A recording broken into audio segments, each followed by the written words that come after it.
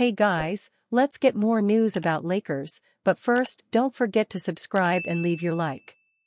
Skip Bayless drops shocking prediction for potential Lakers vs Nuggets playoff rematch.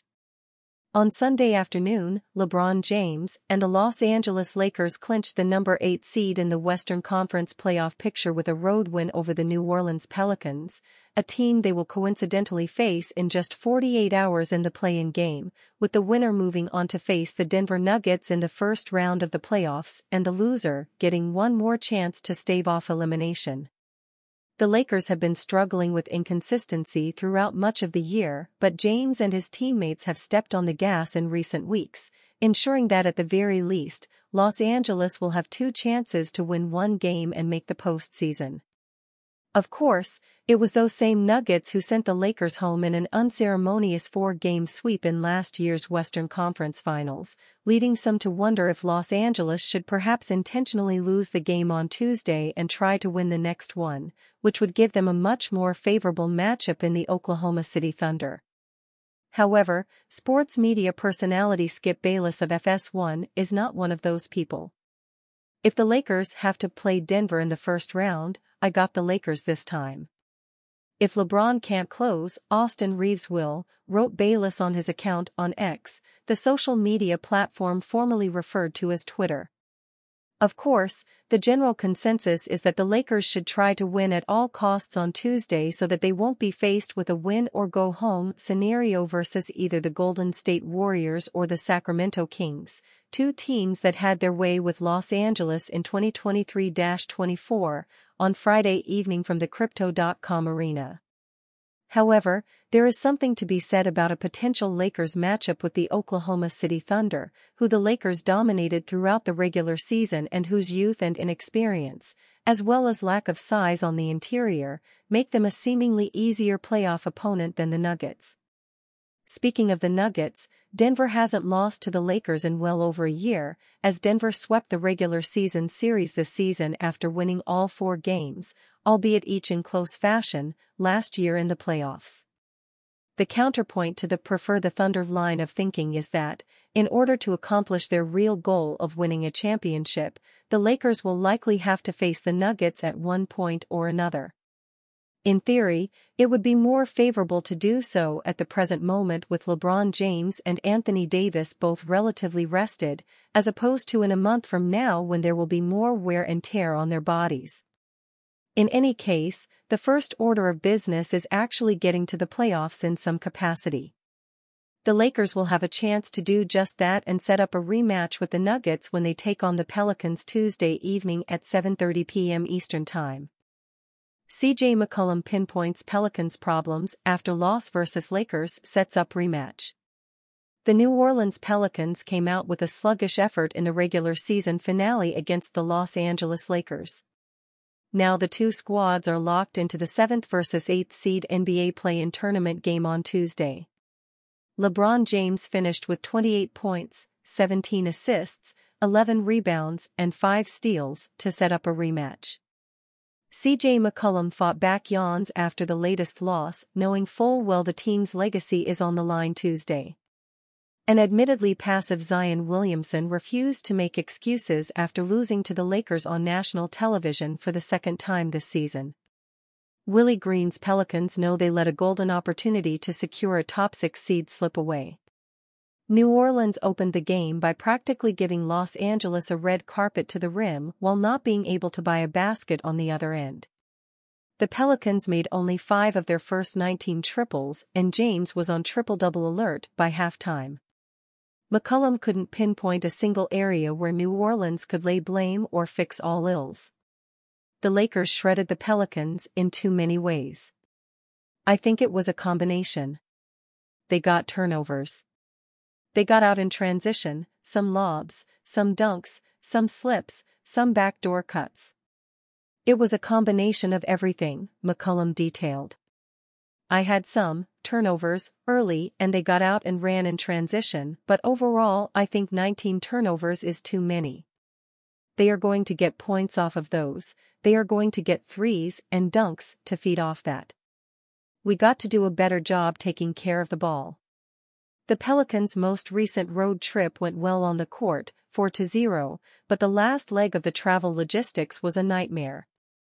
The team did not fly out of San Francisco until 21 hours after tipping off against the Golden State Warriors.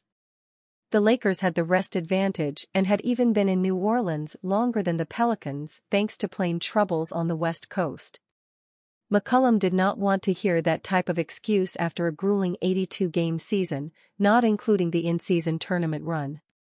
"No excuses," McCollum stated. "We didn't play well enough to win tonight. We'll be better in the next game, but it was a good road trip. We were able to get 4 wins in a row, which is nice.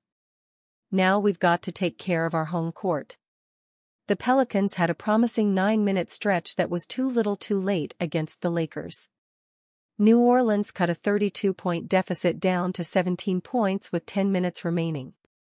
Los Angeles kept New Orleans at arm's length the rest of the game. Green is known as a defense-first coach, but this is the era of wide-open scoring. The team has to recognize when to lean into each aspect of the game. McCollum, for example, knows the Pelicans have to keep scoring regardless of any defensive lapses if the team wants to have any postseason success. "It starts with us executing better on offense," McCollum continued. "Giving ourselves a chance by getting a shot every time, not allowing them to get out and run in transition. I'll have to watch the film, but we didn't give up 40 points in the third quarter. We didn't give up 40 points in the fourth quarter. Some of it was turnovers. Some of it was better execution on offense and then communicating better on defense. Winning basketball is based on the same foundations of a well-rounded relationship. Communication is the key." The Smoothie King Center crowd had no reason to cheer, and at the quietest moments, the Pelicans still could not be heard hyping each other up. McCollum was adamant when asked about necessary adjustments due to a lack of communication and offensive cohesion versus the Lakers. "We can improve, communicating better and being more solid. Making sure the guys we want shooting are shooting," McCollum explained. "They have a real paint presence obviously, with LeBron trying to get downhill consistently, then AD being a role threat. He's offense rebounding and had a couple of dunks. Then coming with back doors, they got a couple of ghost cuts on us. I think that kind of opened the game up a little bit, but we've just got to do a better job being more solid, more sound defensively." The Pelicans can find one positive takeaway from the game despite the loss. Brandon Ingram was available following a few weeks on the shelf thanks to an unfortunate, ill-timed knee contusion. "It was good to have him back out there," McCollum added. "Him getting out there and continuing to get game touches, game experience, game defense down the stretch we thought was important. I'm glad he felt up for the challenge. Obviously, we'd like to get a win with him returning, but we weren't able to tonight. The Pelicans need a win Tuesday or the front office will be under immense pressure to pinpoint an off-season move that would shake up a locker room that had higher expectations at the start of the season." Nikola Jokic's statement before playoff series versus Lakers/Pelicans. The Denver Nuggets have finished the 2023-24 regular season as the second seed in the Western Conference. Denver will face the Los Angeles Lakers or New Orleans Pelicans in the first round of the playoffs, so they cannot yet prepare for one single opponent. Los Angeles and New Orleans will face off in the 7th versus 8th seed play-in tournament game, and the winner will play Denver. Speaking on the broadcast following Denver's season finale victory over the Memphis Grizzlies, Nikola Jokic expressed a level of excitement for some time off in between now and the opening round, saying, "I'm excited to head home. We just opened a pool yesterday or 2 days ago, so I'm excited to spend a couple days with my daughter at the pool. For me, that's exciting right now." On having some rest time, Jokic said, "It's gonna help. Just to heal up, maybe get you want to play again just to get joy back. The playoffs is coming, so the fun part starts." The Nuggets are hoping to repeat as champions, and certainly feel they have what it takes to do so. With Jokic leading the way, Denver will be a tough out for anybody. favored many places to win it all again. The Nuggets are trying to become back-to-back champions after their first title last year. And you, fan, what do you think of the situation of Nikola Jokic? Leave your opinion in the comments.